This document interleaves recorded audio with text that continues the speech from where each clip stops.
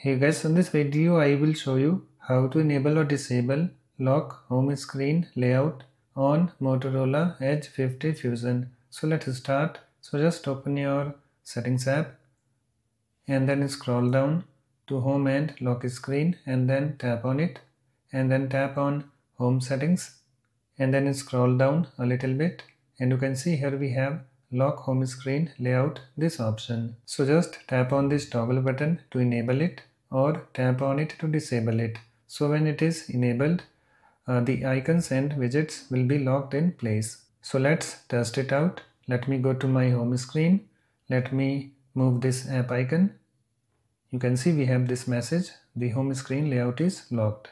Let me try to move this widget. You can see we have this message, the home screen layout is locked. And when I disable this option, you can see it's now disabled. So let me go to my home screen. Let me try to move this app icon. You can see I'm able to move it. Let me try to move this widget. You can see guys, I'm able to move it. Okay, let me move this app icon over here because I don't want it at this place. Let me move this widget also over here.